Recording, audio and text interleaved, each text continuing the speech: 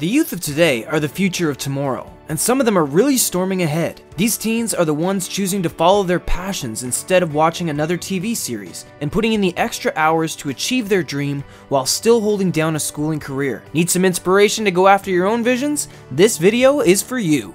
If you're feeling guilty about not achieving much already, we've got a solution.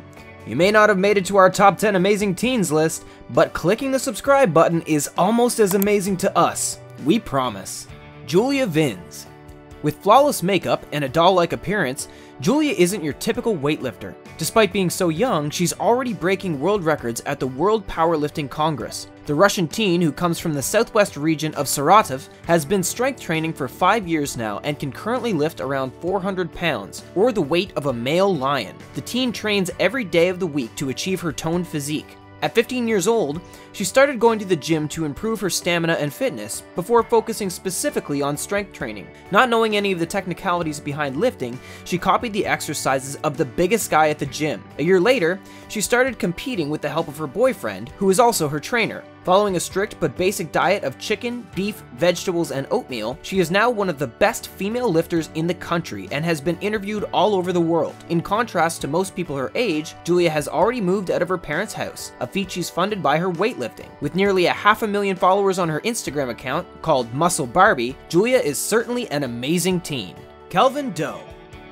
Kelvin Doe had a unique introduction to engineering through collecting trash. Despite his family telling him off for doing so, Doe was determined to learn more about how electronics work. With a lack of proper resources, scrap metals and other garbage was the next best thing available. Coming from Freetown in Sierra Leone, electricity was intermittent and lights only came on once a week. Doe's poor upbringing meant that he had to keep himself amused, and he chose to do this by educating himself on electronics. He would spend all day and half the night pulling apart whatever scrap metals he could find and putting them back together in new projects. His mom said that often the living room would resemble a scrapyard while Doe was learning. Fast forward 4 years, and 15-year-old Doe had built his own battery-powered lights, audio mixer, hand-powered generator, and FM radio transmitter. He started DJing under the name DJ Focus and used the radio to bring voice to his local community. He was then interviewed on local television and went on to become the youngest person ever to take part in the Visiting Practitioners program at MIT Media Lab. He has since presented a TED Talk and now gives guest lectures at Harvard University. More than 10 million people have heard his story. Zon Haidt. Not all of us enjoy education, but we can appreciate the opportunity to partake in it. Unfortunately, the same can't be said internationally. 15-year-old Zon Haidt recently made the news for campaigning against Chinese schooling laws. Haidt comes from the rural Jiangxi province in China, which means her family doesn't have a household registration or hukou. This law, which is now around half a century old, means migrant families such as Haidt's cannot attend senior high school or take college entrance exams. Despite living in Shanghai since the age of 4, she was not eligible to continue her education. Instead of accepting this fact, Haidt started blogging and became the poster child for an upheaval of education laws in the country. The blog sparked national controversy, largely ignited by the 230 million migrant workers affected by the laws. Since the issue has grown in support, there have been protests and demonstrations, and Haidt is happy to have taken the lead in pushing for more equality for all. She is currently being homeschooled because as of yet, she still cannot legally join high school with her peers. However, she continues to campaign and hopes the system will be evened out in the future for the next generation. Kiara Nurgan.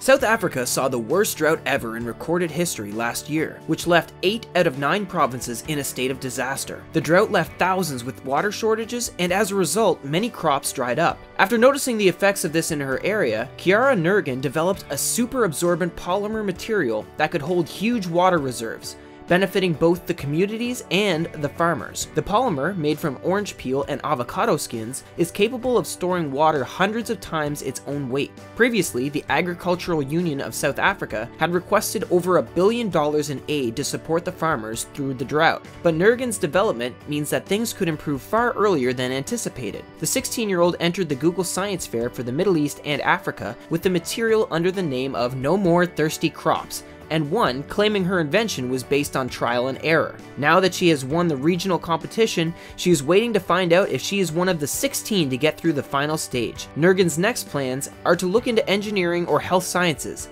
She is determined to continue improving the world with her inventions. Thomas Suarez.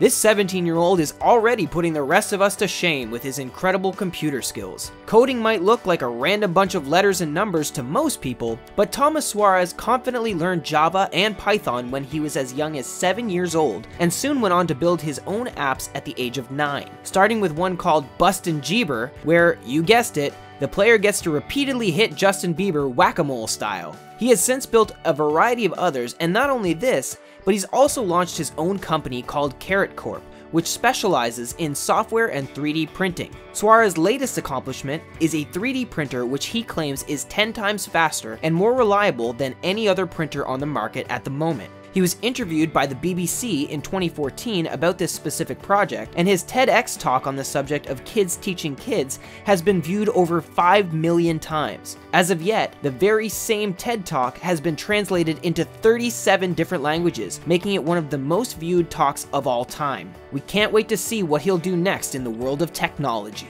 Memory Banda.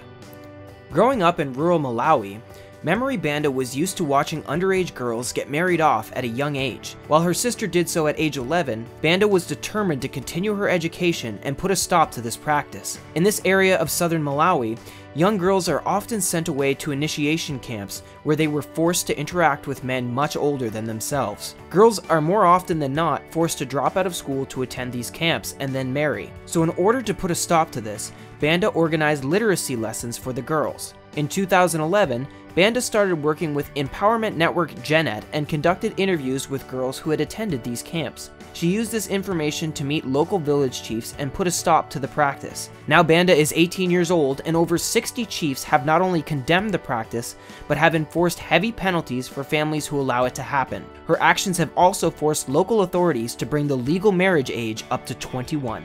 Jack Andraka.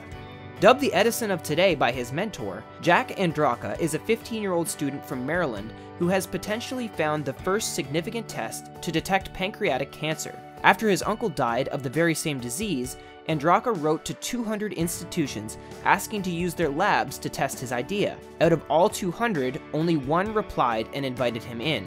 Andraka's idea is very simple. A dipstick paper sensor, used similarly to a pregnancy test, detects the level of mesothelin protein in the urine. Mesothelin is an important biomarker for pancreatic cancer, and his design would cost only 5 cents per use. His idea was so revolutionary because it's not something that had been thoroughly looked into before. The current method for detecting cancer of this type is unreliable, and Andraka's method is also 168 times faster. Experts say it could become the world's best and cheapest test for the disease, although it'll have to undergo trials before it can be used commercially. Since his discovery, Andraka has been invited to the State of the Union address by the Obamas, and he has also won the $75,000 Grand Jury Prize at the Intel International Science and Engineering Fair last year. Ben Pasternak. While some teens are struggling to get by on minimum wage, Ben Pasternak is 16 years old and has already paid off his own Manhattan apartment. The tech genius from Sydney, Australia, designed his first app when he was bored in science class called Impossible Rush. It was downloaded over 1.3 million times. Now he's earned over $2 million. When his first two apps both reached the top of the worldwide downloads list, he was determined to move to New York and go into tech full-time. His parents, who wanted him to go to college, compromised. If he could raise the money from his apps, then he would be allowed to move. Sure enough, Pasternak managed to raise just under $2 million in less than a year and looked to move to New York. It was then that he launched his latest app, Flog, a combination of Tinder and eBay. It's gone on to be a selling success for teens looking to buy and sell with the ease of a swipe. And now, Pasternak spends 14 to 16 hours a day with his 7-person creative team, no doubt putting together the next addictive games that will keep us hooked to our phones all over again. Jazz Jennings. Although she was assigned male at birth, Jazz Jennings came out as transgender at only 5 years old. Now, at 14 years old, she's a strong activist for transgender rights and education, and has the social media following to show it. She is notable for being one of the youngest trans activists in history and is a national spokesperson across America. Her most recent achievement is to have had the first transgender doll made to represent her. She's had several high-profile interviews, a documentary, YouTube channel, picture book, and most recently, a TV series. She launched the Trans Kids Purple Rainbow Foundation and uses it to communicate with other kids in the same position and offer them support. Although her own family has been nothing but supportive, she is well aware that not everyone is so lucky. She hopes the foundation will work to educate schools and government bodies. She has also more recently launched Purple Rainbow Tales, a company that creates fashion mermaid tales to raise money for transgender children. Jennings' campaigning work has given her the opportunity to meet celebrities like Laverne Cox and Jennifer Lawrence, and she has no plans to stop anytime soon.